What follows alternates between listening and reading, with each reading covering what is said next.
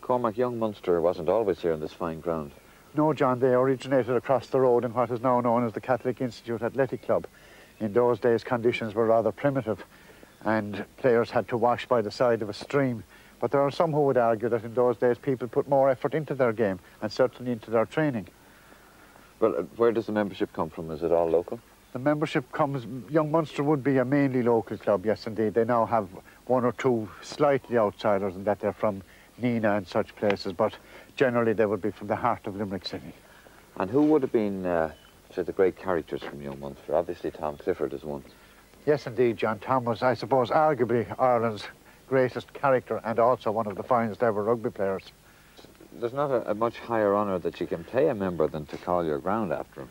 No, indeed, that surely is the greatest tribute that can be paid, and well deserved too, indeed, because Tom was, in many ways, for years, young Munster.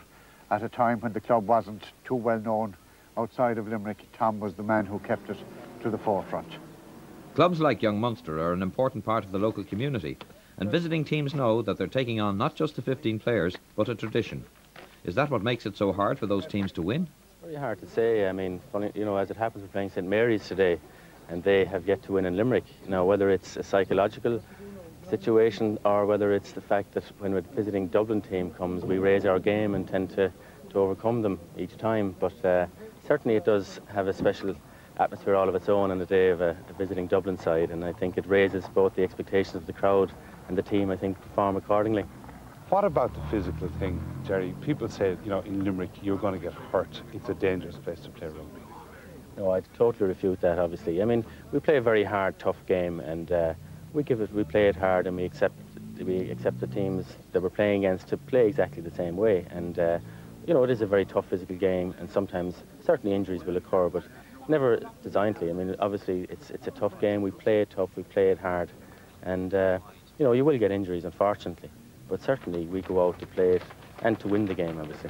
Does it bother you that you have this reputation for being tough? It does, of course. I mean, you know, it can go over the top at times, and of course it bothers us. I mean, we're trying to attract players and young kids in to play rugby, and you know, we play an awful lot of matches every year, and unfortunately maybe one incident might highlight and tarnish a very good season for us, and it just tends to highlight an image that we're trying to be rid of, naturally enough. And we play a very good brand of football, right down through all the ages, from under 10s right through to our senior team. And unfortunately, one or two incidents, you know, can tarnish that image. And it's obviously we're very proud of our club, and nobody would like to have an image that's undeserved. And that's unfortunate, but it happens.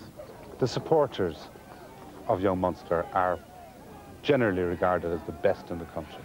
How does that come about? Well, that I suppose it's probably because of the area we're in. And in Limerick, you tend to support the club that's nearest to where you live, and we have a very big area around here, and if you're born in the back of the monument, as they say, then you're regarded as a Young Munster supporter.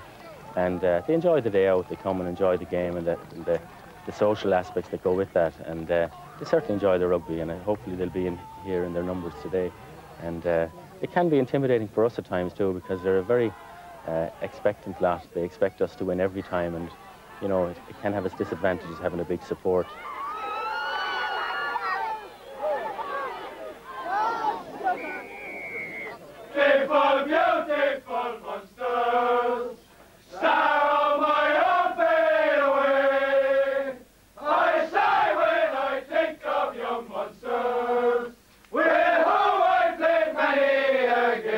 Young Munster's achievements are many, and one man for whom this is more than just a bald statement is Johnny Brennan, the ultimate Young Munster fan.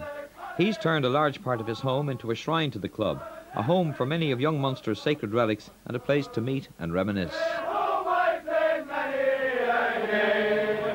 I used to collect some old photographs, and then as team secretary for 17 years, I had a big interest in Young Munster.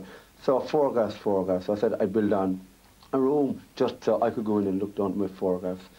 And then I think, when I was building this, someone said, Johnny, what are you building? Are you building a museum? So I'm not building a museum. So I think from there, that moment they said about the museum, people heard about it all over Limerick, especially. And then guys or people said, Johnny, do you want my jersey? Would you like the jersey? And so that's what it basically started. I recall it myself, and when we near enough had to move from Catholic Institute because they put such a tariff on the grounds that we could not afford it.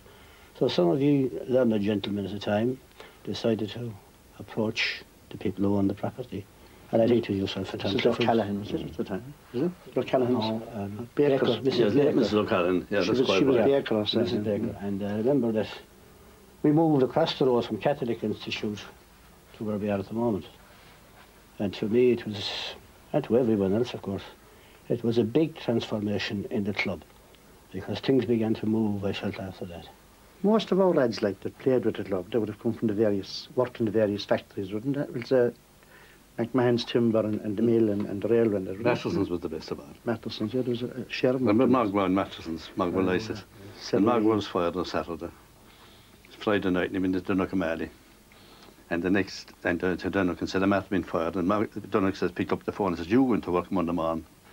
And Magwell goes into Matterson's on Monday morning and says, am I glad to see you? See, half of them didn't turn into small businesses. Magwell working another 10 years.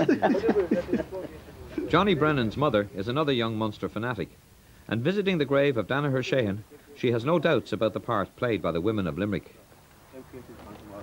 One of the things, Mrs. Brennan, people say about women in Limerick is that they know more about rugby than men in other towns. Now, would you be one of those? I am. I'm one of them. I'm one of them. Did you be talking about I'm going to the club and did you know rugby ball from the soccer one? I said, did you be talking about rugby? And you've never seen there. But I go to all of us, go to all the matches. All of them, every one of us to go. But some of the people didn't know what a rugby ball is now. But we do. And we followed it all our life. And would it have been a lot to you when young Munster would win a match? Oh, Saturday now, Saturday week, I was on the radio and they said they were winning. And the next thing he came in there and said they were beaten. I nearly had a heart attack.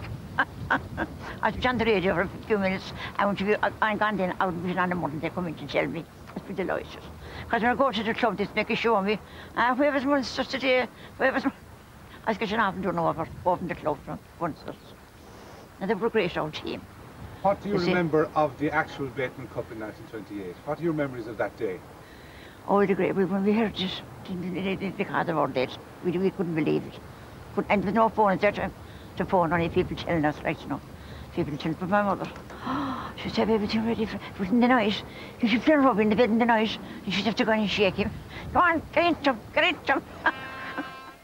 Mrs. Brennan was there too the day that young Munster travelled to Dublin to take on St Mary's in what was effectively the All-Ireland League final in 1993.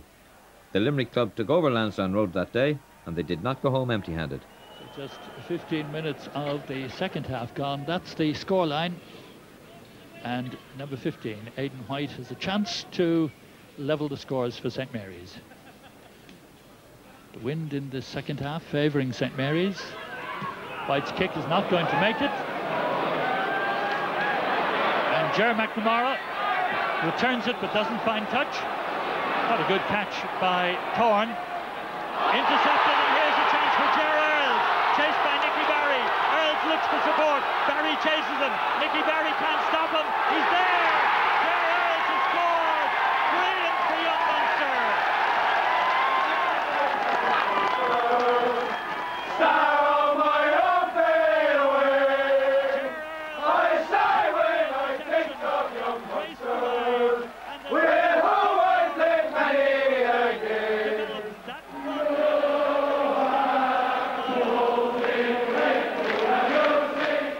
What an occasion, what a win. Tom Clifford Park was on tour in Dublin 4.